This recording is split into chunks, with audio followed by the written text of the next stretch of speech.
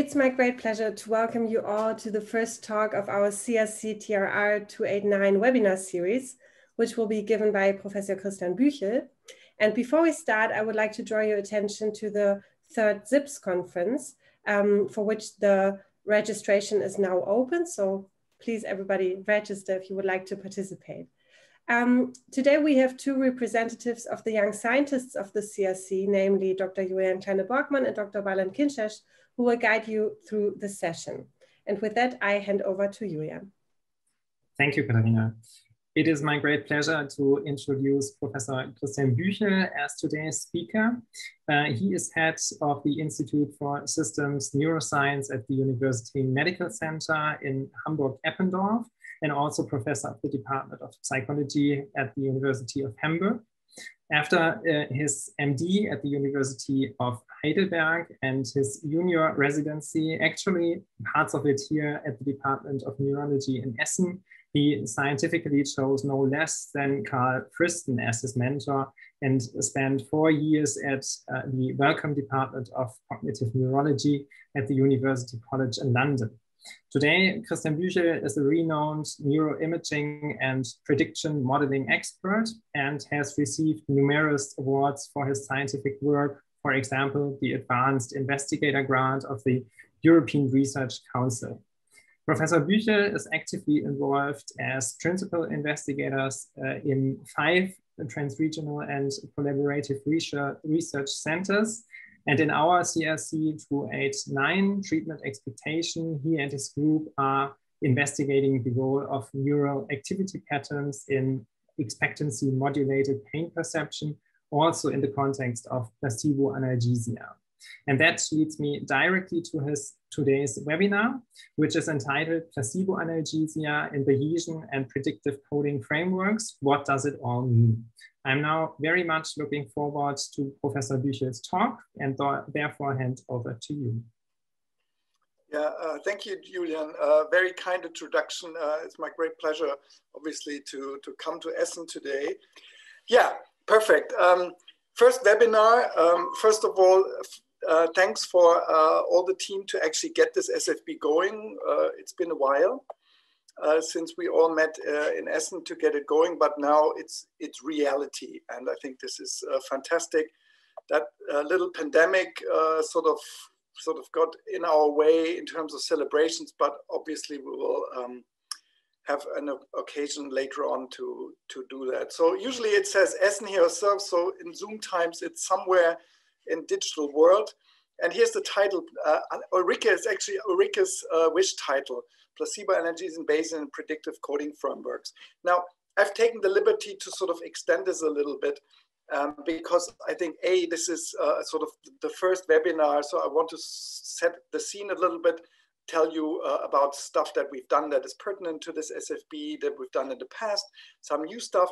I could not sort of avoid talking about nocebo as well, and not only nocebo analgesia, but also present a recently published study in the respiratory domain. I think that's important. However, I've promised Ulrike to also say something about Bayesian integration, and there's a sort of in the middle a sort of excursion in which I'll use a study to exemplify what this Bayesian modeling all means and why we think it's particularly useful in the context of placebo, but also nocebo effects, be it analgesia or any other effects.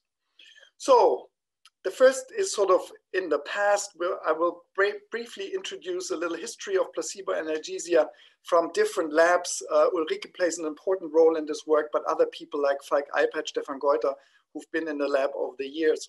I will then, as I've said, sort of introduce the idea of integration and the possible mechanisms of how we think that this comes together. And then the final part will be about nocebo effects. So here's the sort of rationale of perception. So this is a very broad and very simple model of perception. So the original idea many years ago now, people thought about there is a stimulus out in this physical world, and that maps to something that we perceive. And people thought initially that this is a very simple one-to-one matching. So what's out there, we perceive. However, you all know that this is obviously not true, because there are effects like expectation that to a certain extent can shape the path from stimulus to percept. But there's even more, because there is memory, and memory basically is experience. And we all know that experience can also change our expectations. And if you think about placebo effects, conditioning comes to mind. Many experiments use conditioning to actually generate an experience, which then in turn will generate an expectation. And then expectation and the stimulus get in some miraculous way integrated and then form the percept. That's the contemporary view of how perception works. It's a stimulus and contextual effects. Expectation is just one. There obviously could be different others. All the sort of environmental effects are important. Attention is something else that I'm not looking at here. However, this is the simple model of perception that I think is best to adopt for effects like placebo or nocebo effects, mainly in analgesia. So here's a sort of very categorical slide that I will come back to later when I explain the Bayesian idea. So we think about the idea of a certain placebo analgesic effect the following. So think about, you perceive, you have a certain expectation of a painful stimulus that you expect to elicit a sort of low level of a visual analog scale rating in your private rating world of about 30. And then you get a stimulus that is an intensity that has a sort of VAS rating, in your case, of 50. And then the idea is that placebo analgesia or integration basically shifts your percept to the left, for instance, here right into the middle. So that difference here now is considered as the placebo effect. So you have an expectation, you have sort of a stimulus that comes in, and that expectation in some miraculous way draws your percept in this direction towards your expectation. And let's say it ends up right here in the middle. And that distance would be the placebo effect. So that's a sort of very simple model, and obviously oversimplified, but I'll come back to this later. So here is the sort of a little trip down memory lane in terms of the early beginnings of placebo analgesia. I'm skipping the sort of seminal papers by Predrag Petrovic and others, and Torwega basically come still straight to the first paper Ulrike did when she was in Hamburg. It was the idea of looking at using a cream to elicit placebo analgesia. I'm not going into details, just sort of remind you what we found. It was one of the first studies that we ever did on this topic. And here you can see that behaviorally, as you wouldn't expect, we told people that this cream actually applied not to the leg, but to the hand, is something that we use to ease the pain of inserting IV lines in kids. And sort of, we told people that this is a potent analgesic. And as you can see here, the pain rating on a control patch with another cream that they thought has no effect was perceived as more painful as compared to the cream on the hand treated with this miraculous cream. This was not only a subjective finding in terms of pain ratings, but you can also see here that in the anterior insula and in the secondary somatosensory cortex here, we found a similar response, namely reduced activation in the placebo condition as compared to the control condition. So importantly, addressing also the idea of a reporting bias, and others, for instance, Falk Eipert in subsequent studies also used skin conductance responses to show that also skin conductance responses show a small decrease due to placebo analgesia. The contrast the other way around. So the question is, well, where do we find more activation in the brain during the placebo condition as compared to the control condition? Revealed an activation in the rostroanterior cingulate cortex. That was not too surprising, because Predrag Petrovic in his PET study 2001 observed a very similar activation pattern. And then more specifically, very elegant study using 11C carfentanil PET by the Zubieta group actually showed a similar effect in the placebo analgesia study, same location, but with the additional information, obviously, that opioid receptors are very dense here. So because this is opioid receptor binding, 11-C-carfentanyl is an opioid ligand. And therefore, you can immediately say that this area seems to have something to do also with opioidergic neurotransmission. Again, there was no big surprise. Predrug in 2001 showed there's a big overlap of placebo and opioid analgesia regions. And as you probably know, from 1978, the seminal paper by Howard Fields showed that you can actually block placebo analgesic effects by an opioid antagonist, which suggests that endogenous opioids play an important role in the mediation of placebo hypoanalgesia.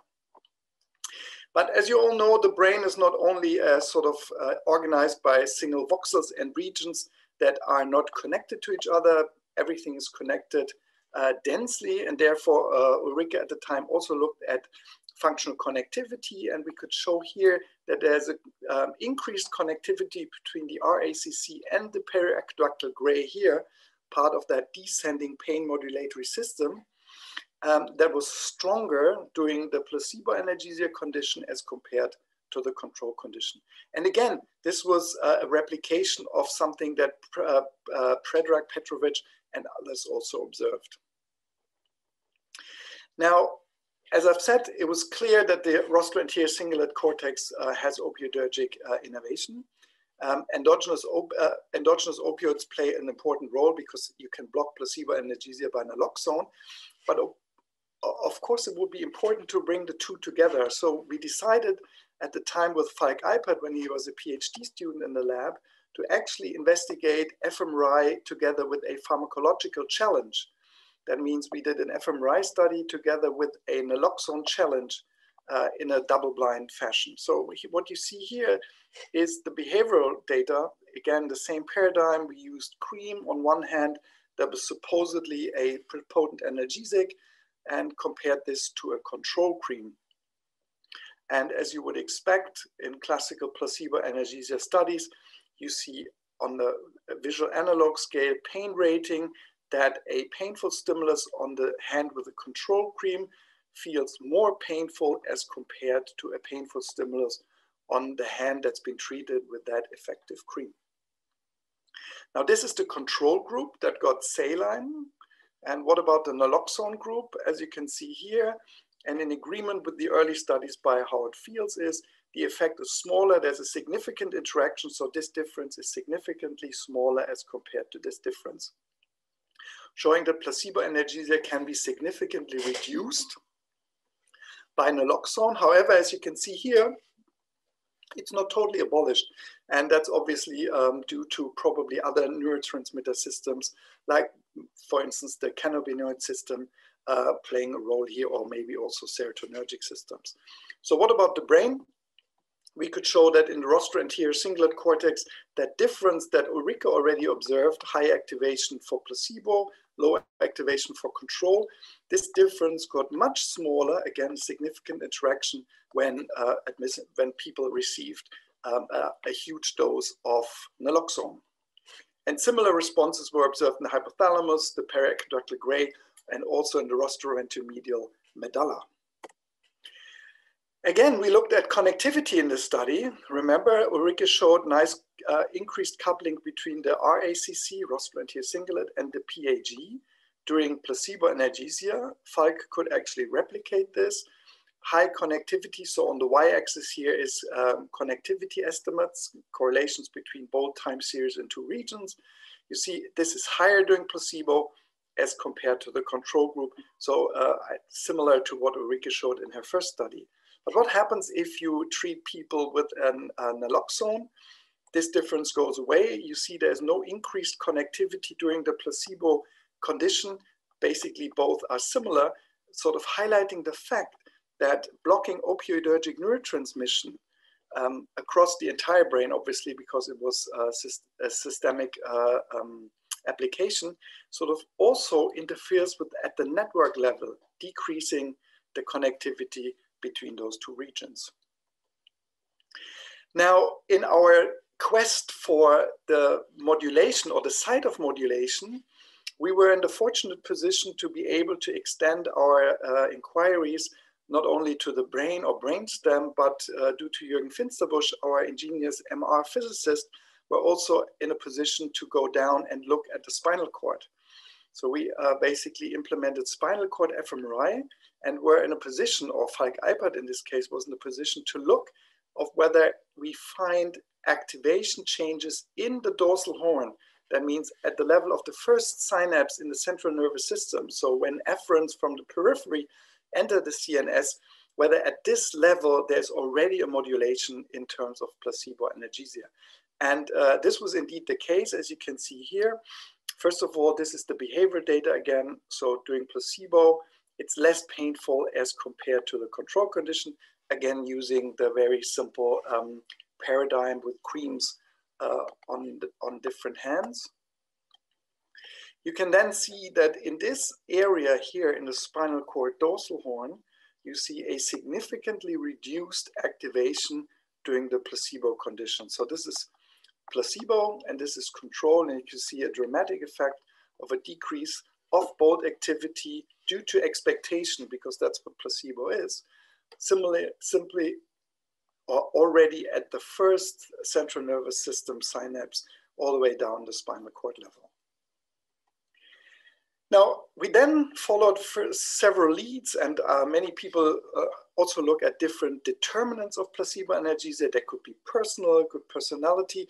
However, in this study, we were interested in the role of value. There was a funny paper in JAMA showing that a placebo that's more expensive actually is more effective than a placebo that's cheap. And that was actually the prompt that we used to actually perform this study. We wanted to see what the mechanism of this effect is and basically can be replicated. Now, Stefan Goiter, when he was a PhD student in the lab, performed this study. And what he did is he actually had 2 placebos. And by very complicated measures, we made one placebo more expensive and one cheaper. And both placebos basically had different values in terms of their treatment. And we actually corroborated whether the value change did work by asking people to actually engage in an auction. So similar to what you would do on eBay, people would have to actually pay money for the treatment. And therefore we could ensure that one treatment was more valuable than another treatment. Now, to cut a long story short, what we observe here is that indeed in behavior, that I haven't shown you here, but also in the brain, a weak or cheap placebo is less effective as compared to a strong placebo. Very significant behavioral effect. And most importantly, this effect was also mirrored by activation difference in the rostro-anterior cingulate cortex. And you can see here, this is the difference between placebo and control for the cheap placebo. And this here is strong placebo or expensive placebo, the same comparison. Interestingly, we also looked at a valuation task in that same volunteers. So we basically asked them for their willingness to pay for our placebos and other items. And these are the valuation areas, so to speak, that come up.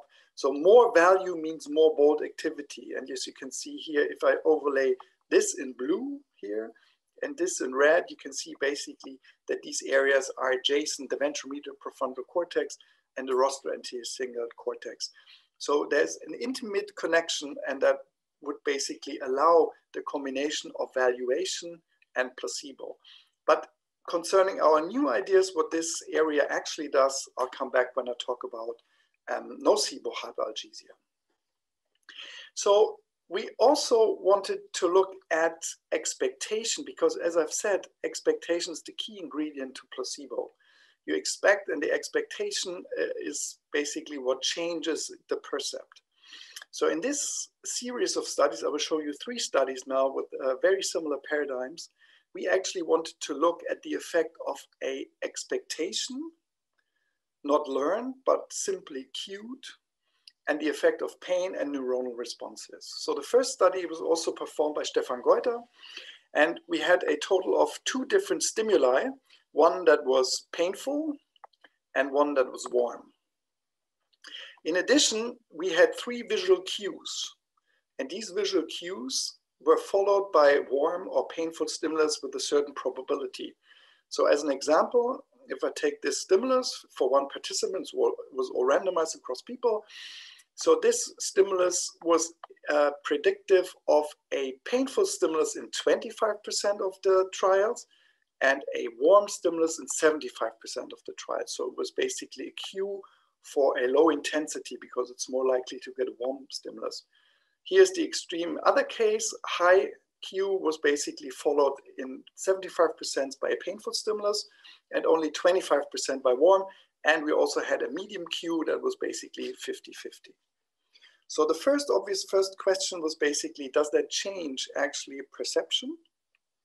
In this case, we did not ask people to rate for various reasons. We wanted to have very fast fMRI paradigm. So we actually reverted to more objective measures, pupil diameter, and skin conductance responses. But I will show you later on other studies that use a very similar paradigm and show you behavioral rating data. So what do we find? First of all, our manipulation worked. What we defined as warm was perceived as below pain threshold, which was defined at 50, and what was hot and painful above. Reaction times to say it was warm or painful were equal for both stimuli. But most importantly, we could show that there was an interesting interaction between intensity and expectation. So if I go back to show you a few of the hypotheses, this is what you would expect. So if you would expect that expectation does not play a role whatsoever, a painful stimulus would be rated high and a warm stimulus would be rated low, irrespective of the three different cues. If you, for instance, get a simple effect of expectation, but no effect of stimulus intensity, those curves will look like this. So they overlap, but they will be higher if you have a high expectation, that would be seeing this cue, and it will be low here. And then you have various combinations. So for instance, here is a combination of an expectation or prediction effect plus a stimulus intensity effect. And what was also important is if you cue people with a certain prediction, these predictions can be true in the end, or they can be wrong. And if they're wrong, what you get is a so-called prediction error. And this is basically what the errors would look like in those stimuli, but I'll come back to this. So the first thing to note is that the objective measures in this study, that's pupil diameter or pupil changes and skin conductance responses, immediately show an interaction. That means that although stimulus intensity is very prominent here at the low Q, it's not so much here at the higher Q. So if you are cued, if you expect a high painful stimulus and you get a high painful stimulus, your basically skin conductance response is pretty low. However, if you expect something high and your painful level, you expect something to be high, so low, a low stimulus, but expectation high, there's an increase. So it's even reverted here. So expectation can actually change or flip stimulus intensities. Same here for pupil diameter. What do we find in the brain? Very interesting. If we look at posterior parts of the insula, which includes the parietal operculum, secondary somatosensory cortex, the dorsal posterior insula, we find a very prominent stimulus effect. So you can see here, irrespective of the three different cues, the two lines are on top of each other. So high painful stimuli give more bold signal as compared to low painful stimuli. Now, if you move anterior in the insula to the anterior part of the insula, that pattern dramatically changes and looks very similar to skin conductance responses and pupil responses. So you see a big difference in terms of intensity if the Q is low, so you expect a low painful stimulus. However, if you expect a high painful stimulus, if you really get a high painful stimulus, it's actually quite low. If you get a low painful stimulus and you expect high, it's actually much higher. So this is basically a indication of an expectation, but also importantly of a prediction error response. That means it's coding the difference between what you expect and what you actually get. This is a replication of this study. In this case, we used three different levels of intensity and three different cues and some other conditions. But the result that we observed is exactly the same. Posterior part of the insula is stimulus encoding, and anterior part is a mixture of expectation and prediction error, very similar to here. Now, this study, or these two studies actually had the problem that a prediction and a prediction error occur at the same time. And that's simply because the bold signal is extremely slow. So the effects that I show you here in predictions and prediction errors are basically all at the same time. And that's obviously something that is not expected. So we would expect a temporal orchestration of these effects. But as you all know, fMRI is not the technique to allow you to look at that. So what we did is we adopted exactly this paradigm here that we've performed in fMRI and transformed it into an EEG experiment. It was done by Andreas Strube, PhD in my lab, and it's just been published last week in eLife. So here's the paradigm. So as I said, we had 3 different stimuli in terms of intensity, 42, 46, and 48 degrees Celsius. And we had 3 different levels of Q, low, medium, and high. To make the whole study a little bit more complicated, we also had pictures, aversive pictures of different levels, and also different Qs. So instead of a 3x3 design, we actually had a 6x6 design. However, for brevity, I will only talk about the pain conditions. And as I promised earlier, I want to show you also behavioral effects. So how do pain ratings change as a function of intensity, prediction, or prediction error? So the first thing to observe in the behavior ratings is very simple. High painful stimuli, 48 degrees, are rated higher than medium, are rated higher than low. Very simple. However, as you can see here within all these bars, especially in the medium and the high intensity, you can also see that expectation has an effect, and it's highly significant effect. So expectation actually increases. The higher the expectation, the higher the perceived intensity, as you can see here.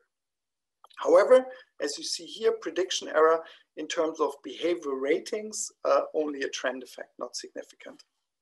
This was the same actually in this study and the same in this study.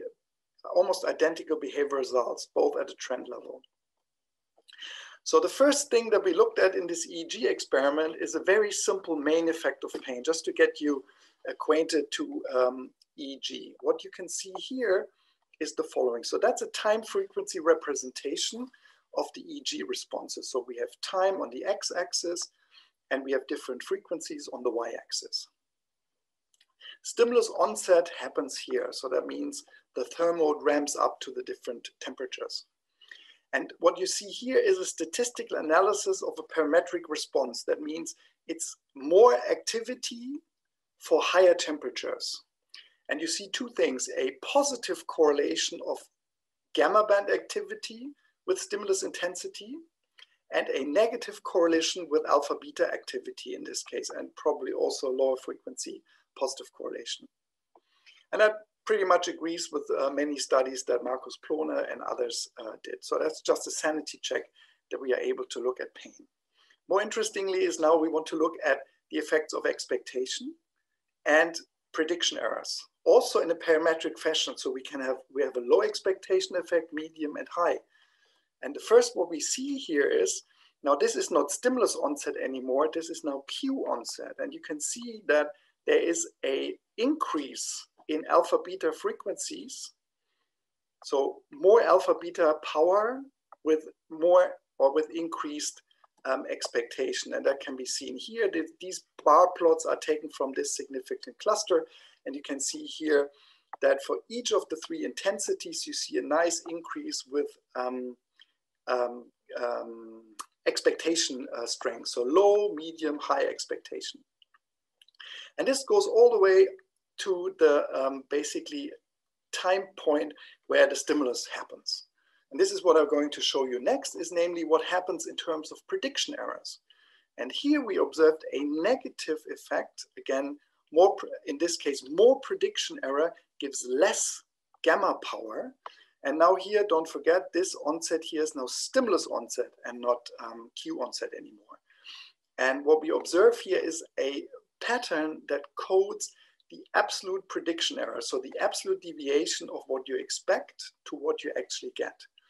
And importantly, if you put this all together, so this is the expectation effect, and now sort of with the same, on the same timeline, these are the prediction errors effect. You can see here the expectation effect happens early, and then after stimulus onset, the prediction errors happen. The reason why we had to analyze it separately is seen here in this bigger band. The time between cue and stimulus was jittered, so we could not use a time scale because that would basically wrong for the stimulus. So there was a jitter that was different for different trials and different people in terms of when the stimulus actually happened. But importantly, early effects of stimulus, late effect of prediction, late effect of prediction errors. And basically, one of the reviewers criticized that our lowest intensity was only 42 degrees, and that might not be painful. If we replicate or repeat the analysis, dropping the lowest intensity, we'll see exactly the same pattern here, the same negative activation in the gamma band for increased prediction errors. Now, we've talked about expectations, about the stimuli. We have already talked about placebo analgesia. But what I want to talk about now is a little bit about the integration process, the idea of how this comes together. And now I'm coming back to this old scheme and basically want to try to develop it a little bit further to sort of introduce that Bayesian idea. Now, this is what I said before. So you get a certain, you have a certain expectation at low VAS intensity 30, you get a stimulus of 50, you get basically then a percept that, for instance, is at 40, and this difference is what we call the placebo effect. However, now think about the first alternative. If your expectation and your sensory information are equally precise, there's obviously noise in all these things, and the precision might differ. So in the first case, let's assume that it's not a bar, a point estimate, but it's actually a real distribution. Now, in this sort of toy case, the distribution of the painful stimulus, the nociceptive input, is as precise as your expectation. So, okay, you would say, okay, so if this is precise and this is precise, let's still meet in the middle. But how about if we make the expectation less precise? So you basically have a nociception that's pretty precise, but indicated by this flatter Gaussian here means that your treatment expectation is not very precise. It's pretty broad. Now, would you agree that we again meet in the middle? You probably won't. You would say, no, the placebo effect's probably weaker. And that's exactly what a Bayesian integration would tell you. If you would formally take the precision of your expectation, in Bayesian sense, a prior, into account to integrate with your incoming nociception, in Bayesian terms called a likelihood, to get a posterior, what I would argue is similar to what we basically perceive. And it's not here, as you can see, but here. So the Bayesian framework allows a very simple mathematical treatment of A, the integration process, and B, at the same time, takes into account the precision of your estimates. And that makes it very simple. And there's actually no miracle. When we have basically Ben Seymour wrote an article about perception and pain and the role, and in a little chapter said, yeah, well, that's all very old, and not to mention, of course, it's Bayesian. So just to set the scene. So here's the idea again. Same precision, we meet in the middle. Higher precision of nociception, we go here. Now, the idea is, now can we test this experimentally? So we thought about this for a long time, and then with Avina Gral, a PhD student in the lab, we designed a very complicated experiment that took a long time to execute, actually. Because what she did is, we wanted to actually have the expectation more or less precise. And we thought about many things how to do that. And the best we came up with is that during a conditioning period, when we let people learn what they can expect, we could either have a constant reduction or a variable reduction. So let me talk you through it. In a standard conditioning paradigm, you basically introduce your placebo cue, and you lower your temperature, let's say to 30. So in the control condition, you get 70, and in your placebo condition, you lower to 30. So the volunteer thinks, oh, wow, this treatment seems to work because it's less painful. Now, what we now do is here in the orange condition, we do exactly that. So every trial was basically reduced to a VAS level of 30 and always the same temperature. In that variable condition, or that's another group of people actually, we actually did the same mean of reduction, but actually each trial varied around that mean. So some were not as potent in terms of reduction, some were really good, then it was pretty bad, really good, and so on and so forth. So during the learning, we introduced the variance or decreased precision and see whether this actually works.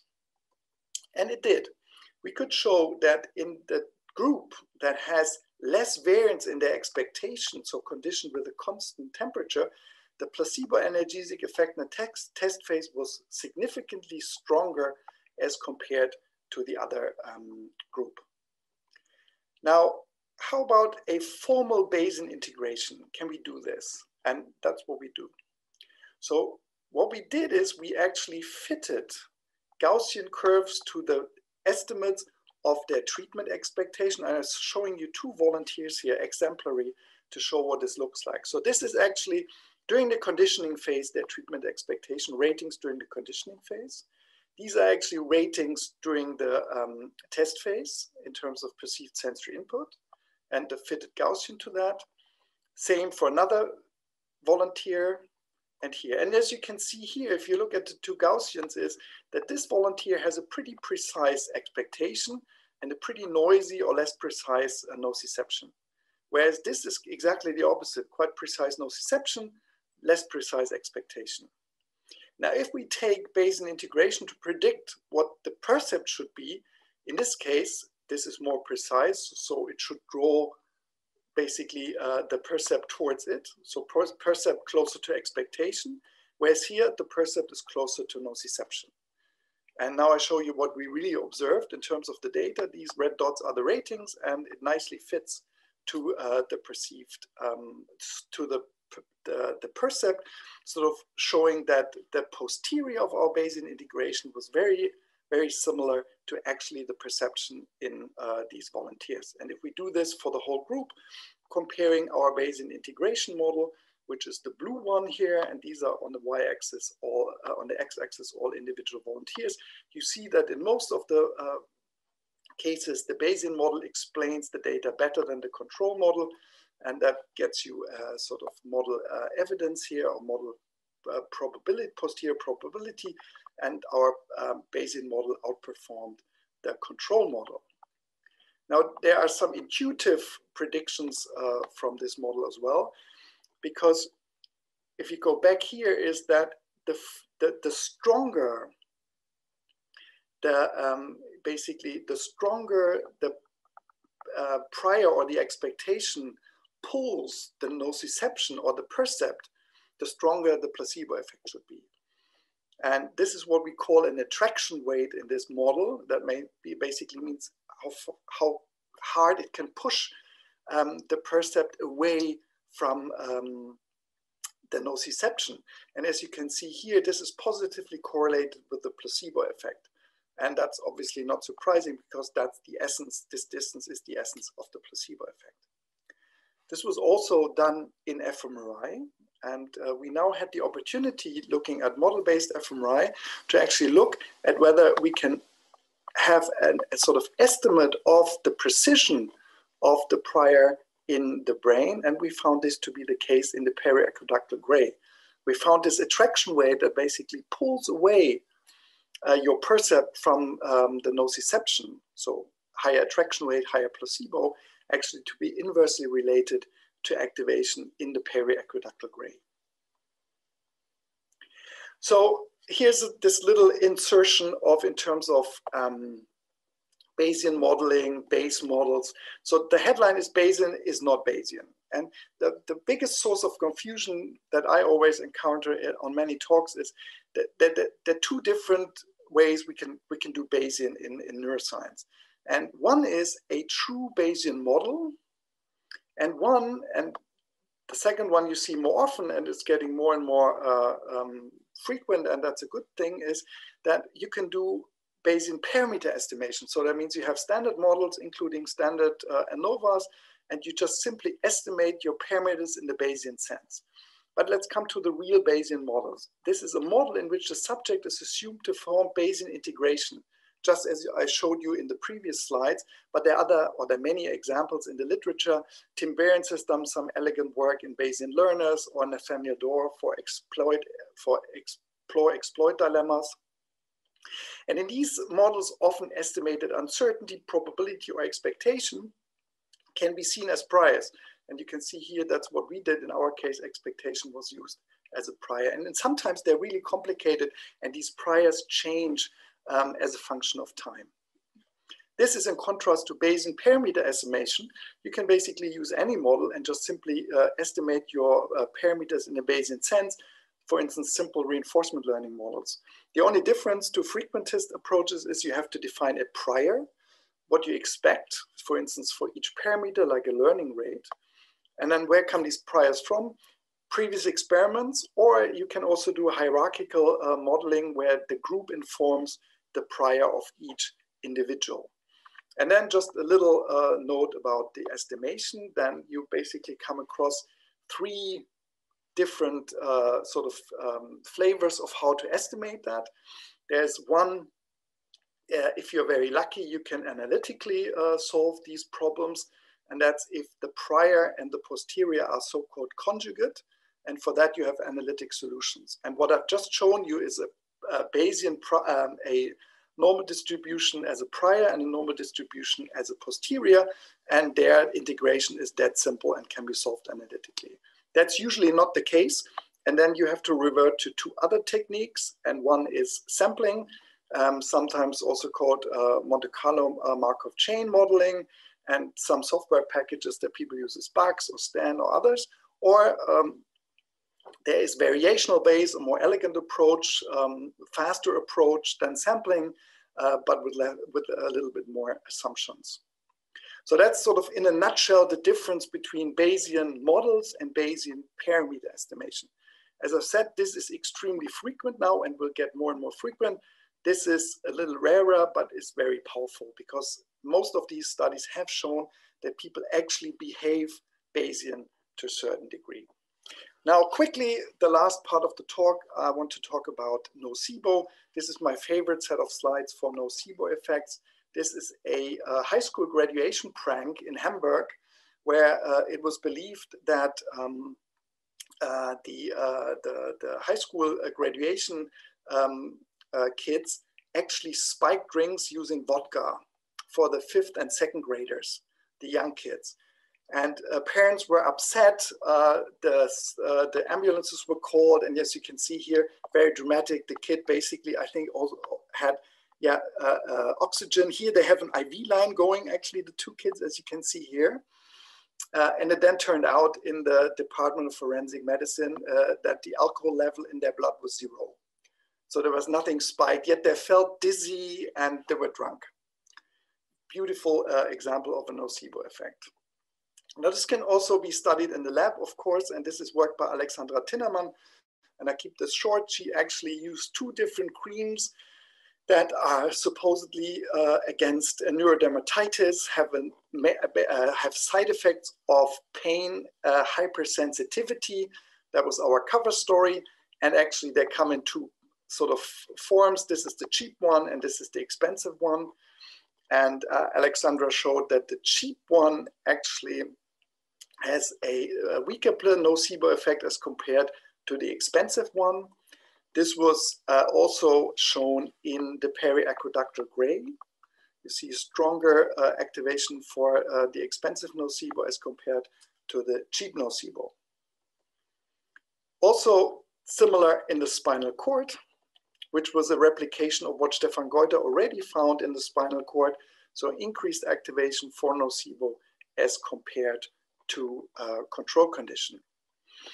I'm sort of rushing a little bit because I'm looking at my watch. It's already 5:45, and I don't want to keep you too long. But it's important here is namely that we found a negative correlation of the effect of the strength of nocebo in those people in the rostral anterior cingulate cortex. So more nocebo, less activation as the take-home message. And that's interesting because if you interpolate this to the left, you basically go into the placebo domain. And remember when I showed you Stefan Goiter's data, a cheap placebo was somewhere here and a strong placebo was somewhere here. So you could interpret the whole anterior cingulate, rostral anterior cingulate cortex as a simple one-dimensional vector showing or simply coding what we then would call probably something like a value of treatment. Nocebo value of treatment is extremely low. Placebo is extremely high, and basically, at least it's compatible with this idea. And now, the final slides that I show you is also recently published study where we followed this up, nocebo effects in a totally different domain. So welcome to respiratory medicine. And we did that before actually people talked about COVID. And it was actually motivated by a study by Ted Kapchuk's lab by Wexler. Probably many of you know this study. It's very simple. If you give somebody who is suffering from asthma an inhaler that has a beta-2 mimetic, so that's actually a drug that works against asthma, you basically enlarge the airway resistance. So airway resistance goes down and you breathe easier. This is a drug, for instance, albuterol. So what they do is they basically gave people albuterol or placebo. We forget about the sham acupuncture for a minute. And what you can see here is that the subjective improvement between treatment and no treatment was very similar for acupuncture, placebo, and the real drug. So that's what people felt. However, if you measure airflow differences, albuterol changed airflow resistance dramatically. So that's basically the idea why it works. Placebo didn't. Yet, they felt almost as good as having the same drug. So it's a nice dissociation between subjective perception and what actually objectively happens with your system. And I'll come back to this when I show you our data. So here's our extremely complicated fMRI study. People were lying in the scanner wearing a PEEP mask. That's something that you get before you get intubated when you're suffering from pneumonia. So many people know this by now. So airtight, and we basically could measure the total airflow in and out, but they were spontaneously breathing. We also were able to introduce odors into that stream. So they basically got different odors, different flavors like rose, different types of rose. It was actually of alcohols. In addition, what we could do is in the inspiratory part of the system, we could introduce so-called loads.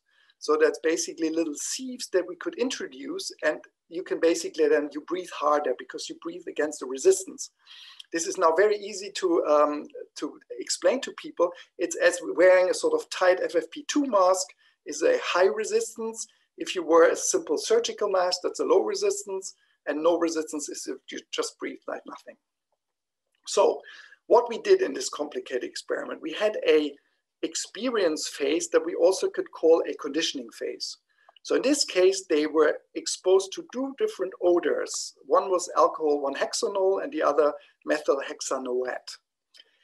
One was actually conditioned to be followed by a load. That means you're breathing like through an FFP2 mask. And the other one, there was nothing, so easy.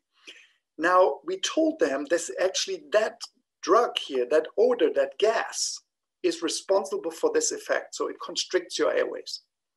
And they learned this. And then we had a classical, we called it expectation phase that the reviewer made us to call it, usually we call it test phase. This is the conditioning phase and that's the test phase. But for various reasons, we were not allowed to call it this way. And here we have, as in our standard nocebo placebo, the same resistance that's sort of in the middle between no load and this tighter load. And what we do is, this is actually the fMRI paradigm already. So we have a 4-second visual cue. We then play them the odor for 20 seconds. And then for 50 seconds, they get this load. And then they, in the end, rate. So what's the result? It's very similar to the Wexler study. If we look at the ratings of dyspnea, now what we do is we only look at this phase here, where the loads were absolutely identical, so no difference. And yet, people smelling one of the gases actually said, oh, the dyspnea is much higher, right? This is the conditioning phase, and this is the test phase. So that's real. So there was real difference in terms of the load. And here, this is actually the test phase. So I was a little unclear. So the purple thing is the top thing here, and the green one is this here. So identical loads is what you see here in green. Now, if we measure end expiratory CO2, airway resistance was the most important one. You see there's no differences, no difference. Ventilation in terms of volume, no difference. So similar to the Wechsler study, subjectively a big effect. However, in terms of objective measurements, no difference. Now let's look at fMRI responses. So the first thing is we look at the real experience phase. So remember, one was a high load, the other was no load. And what we observe here, in agreement with previous studies, was a high activation in this phase of the insular cortex. So this is now bold activity, because it's such a long design. I show you the bold time courses here. So that's begin, so that's the cue, that's the odor, that's when they breathe against resistance, and that's the rating. And you can nicely see here in yellow, it's highly elevated in the experienced dyspnea condition, and that's when you breathe against this resistance. And this is in the insular. And here are the parameter estimates you see here. When you really experience dyspnea, this goes up. But as you can see here, the anterior insular is not concerned about sort of the test phase. So when there is no objective difference, the insular basically shows no difference. And this is in contrast to periaqueductal gray, which shows a similar increase during the, or a weaker increase during experience, so the conditioning phase, and then a significant difference during the expectation phase. And remember, the loads were identical in this phase. But the most prominent and the biggest effect that we observed here was during the expectation phase per se. And this was actually a very strong activation, or you can call it deactivation, for the expectation dyspnea phase. So this is actually the control, and that's the so-called the nocebo condition. And you see there's a decrease here. And that's exactly the same as Alex Tinnerman observed in her pain study, is a negative effect in the rostroanterior cingulate cortex during nocebo respiration in this case. So basically showing that probably our guess of treatment value is not that bad, because it transfers not only from the pain system, but also to the respiratory system. So in summary, placebo analgesia is mediated by endogenous opioids. That's old news. We can show modulation already at the spinal level, which also goes for nocebo hyperalgesia. RACC, VNPFC are related to placebo and nocebo, signed responses they are, and also a value of treatment. That's not only the case in pain, but as I've just shown you, also the case in respiration. And finally, I've shown you some first attempts to actually show that integration of expectation and nociception in placebo analgesia could, or is in agreement with the Bayesian integration theme. And with that, I thank you for your attention and all the parts of the team who performed all the studies, but I've also already shown you many pictures of them. Thanks.